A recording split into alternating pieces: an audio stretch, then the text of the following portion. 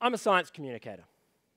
My job throughout the week is to explain the mysteries and functioning of the world that we live in, and to explain the processes of science that we've used to develop this knowledge. Now, I'm saying this because I'm about to commit a cardinal sin in the world of science. I'm about to break one of the fundamental rules. You see, we live in a world in need of solutions. How do we live sustainably? How do we live lives of meaning? How do we decarbonize our economy? In the world of science, too often the answer is more research. Too often the answer is, yes, we know most of what the problem is, and we've got a pretty good solution, but just wait a little bit more. Wait a little bit more. We just need to know that bit more before we take action. Now, I'm about to reject this. As a science communicator, I'm rejecting this fundamental principle. This is a 52-watt solar panel. It's old and inefficient by today's standards. It's actually a tiny solar panel. It's probably about 1/60th of what you might see on your neighbour's roof. But it works. It's boring, but it's practical. It's useful. In fact, if you whack that up on your roof here in Canberra, we know pretty much exactly what that's going to generate in terms of energy over the 25-year lifetime that its manufacturers guarantee. For the numbers people out there in the audience, and I know there are some of you, it's 5.265 gigajoules. Okay, not very many of you. Now, for people who like to visualize things a little bit more, I thought I'd actually turn to something that's equivalent in energy. And so perhaps look at some of the traditional sources of fuel that we get our energy from. Now, to do this, I looked at black coal, traditional energy source here in Australia. 5.265 gigajoules, when we take the efficiency losses of both the power plant and the solar panel into account, comes to about 566 kilos of black coal. Now, could I borrow two volunteers, any two volunteers, perhaps Hannah and Grace up the front here? Now, I took a trip out to the Canberra Heritage Railway, and I could get 566 kilos of black coal, but unfortunately 566 kilos would take an awful long time for Hannah and Grace to move across the stage. This is 56 kilos, just a tenth of what that solar panel represents. Equivalence. Now, I'm just going to do a little bit of breaking some TED rules here and pull out a Stanley knife, so please excuse me for a second. And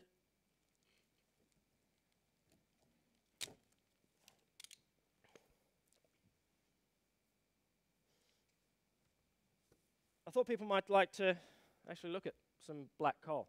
So, would you like to just pass that around? I'm sorry, that's filthy. Sorry.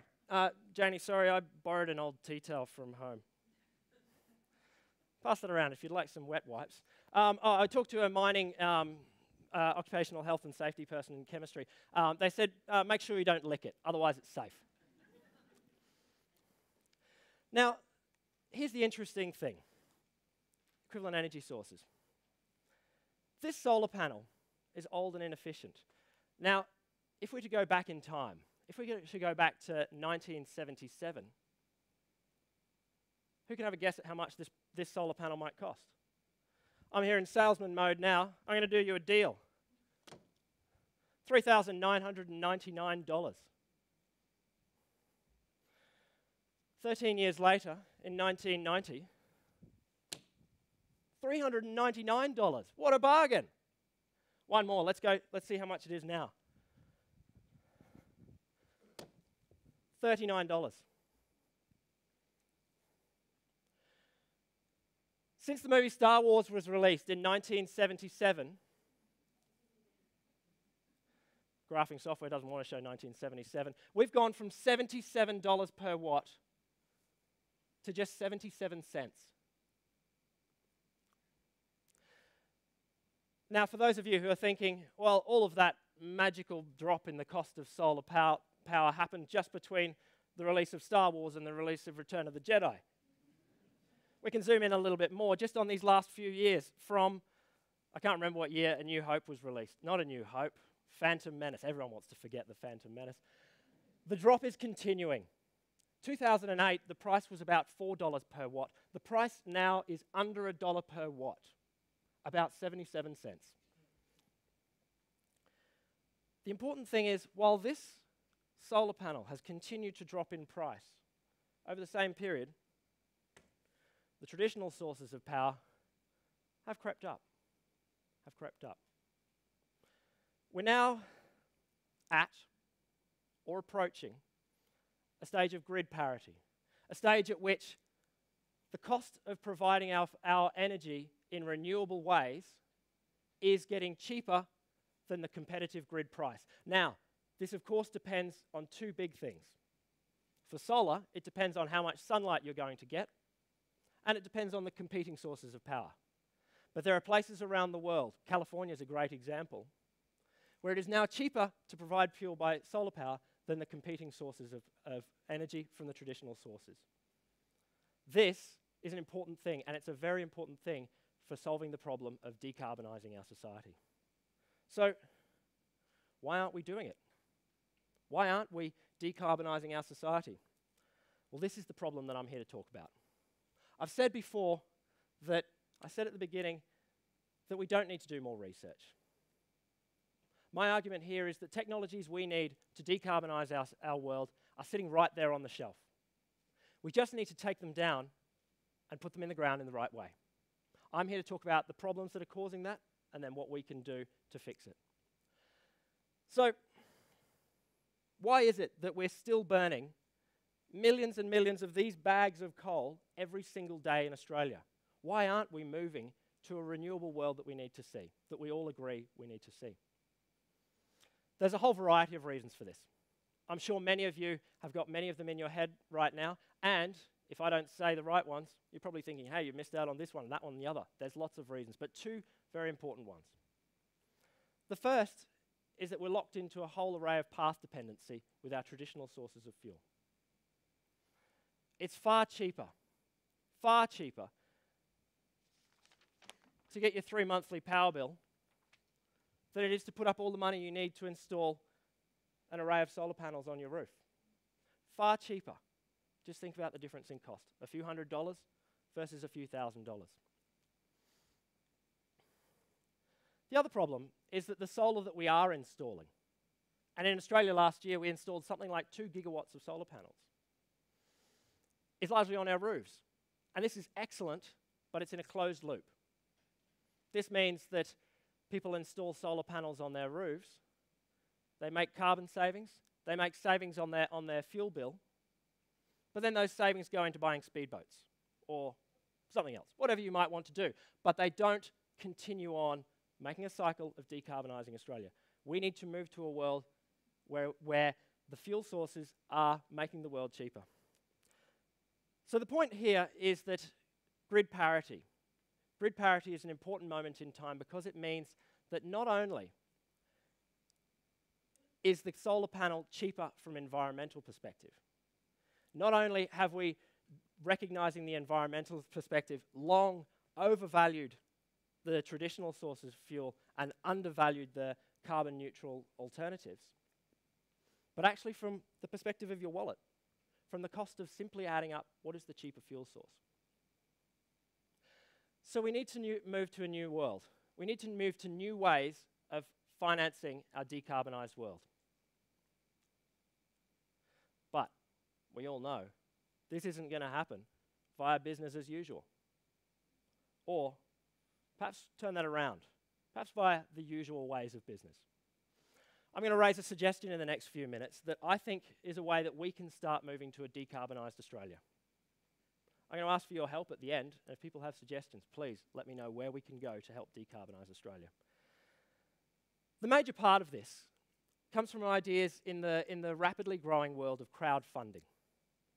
Now, crowdfunding, as I'll tell you in a minute, can't solve our problems, but we can use some of the lessons from crowdfunding to think about crowd investing our way to decarbonise Australia. So what's crowdfunding?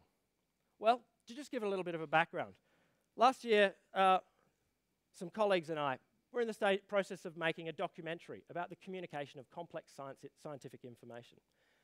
We'd done most of the production work for this documentary, but we'd reached an impasse at the very end where we just needed $10,000 to finish off the editing, to commission a couple of animations, to do the kind of final dotting the I's and crossing the T's that you need to make a production-ready movie. Now, the traditional sources of funding were available to us, but they were slow.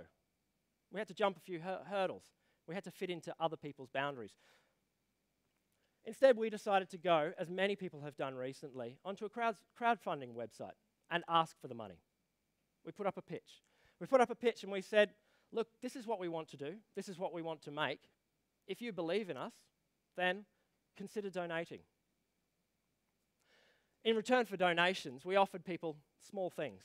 We offered people their names in the credits, or perhaps we offered them tickets to the premiere. One enterprising gentleman actually said that for a decent sum of money, he'd like to be listed as the Associate Jedi for this production. So we've got that. We raised the money. We're hoping to release in a month or so. Now, I said before, we can't crowdfund our way out of climate change. We can't crowdfund our way out of the problems of the entire economy. The numbers are just too big. There's never going to be an associate Jedi of climate change. Some rich man who comes along, rich man or woman, comes along and says, I have the money to solve climate change. It's just not going to happen. But we can take some lessons from this and employ them for crowd investing. So what can we learn? Well, there's 3 key lessons that I want to talk about that I learned from crowdfunding, and I know that other people are learning these same sorts of things. The first thing is that the long tail is crucial. We were funded not just by the big fish, by the Associate Jedi, who put in multi-$1,000 contributions. We were funded also by the $5 and $10 and $20 contributions. These are just as valuable, but they're ignored in traditional investing regimes. The transaction costs are just too great. The second thing we learnt is that small commitments, the $5, point the way to larger commitments later. Now, this is an interesting fact. It was shown masterfully by the Obama re-election campaign recently. They asked for small commitments from various interested people. Perhaps you'll put a sticker in your front window, just a small sticker, that's fine. Made them far more likely down the track to putting a large poster in their lawn. You open the boundary, you grease the wheels for allowing people to commit to a project. The final thing that we learnt from this process is that networking is absolutely central. Not only did the people who donated and contributed to our project provide money, they also provided the massively important thing of social endorsement, saying that this is a project worth investing, both amongst their physical friends and out there on Facebook and Twitter. We weren't just talking with individuals, we were talking with entire communities. I think we can employ these lessons to reform our modes of investing in decarbonised economy. I think we can use a crowd investing model to get rid of our carbonised economy. So how do we do this? Well, here's my proposal. I say that we go out there and crowdfund, like on the street and on the net, like Greenpeace and Amnesty and the crowdfunders do. We call for donations, and we use, investments, and we use those investments to build solar farms. Now, unlike the solar panels you put on your roof, all of the return continues on and on to grow those solar farms. All of the money collected together, we grow those solar farms as quickly as we can. Now, here's the trick. When a point is reached, when those solar farms have reached a certain point, we transform that social justice enterprise, environmental enterprise, into a return-paying business. We transform into a company that pays a return back to the investors. Now, I think the proper trigger would be when Australia gets off the coal. I think this is a model that we can use. We can use to start building the renewable futures we need, a model to start doing what we need to do. Now, there are glitches, there are issues. Critical in this is the fact that concepts like this don't easily fit into traditional investing structures. There's many details to be worked out. These are the problems of startups. They need to happen. There's other problems that people talk about in terms of renewables, such as baseload power and how do you provide power at night time. But these are the problems for the decades to come. They aren't reasons to stop now. Regular followers of the TED experience might recently have seen a talk by Amanda Palmer, acclaimed singer and songwriter. Now, Amanda's talk was fascinating. She said, the problem with the modern music industry is not how do we make people pay for music, but how do we let them? I think that the same sentiments can be applied to decarbonising our economy. Not how do we make people do the right thing on carbon, but how do we let them? I think that this is a way. Thank you.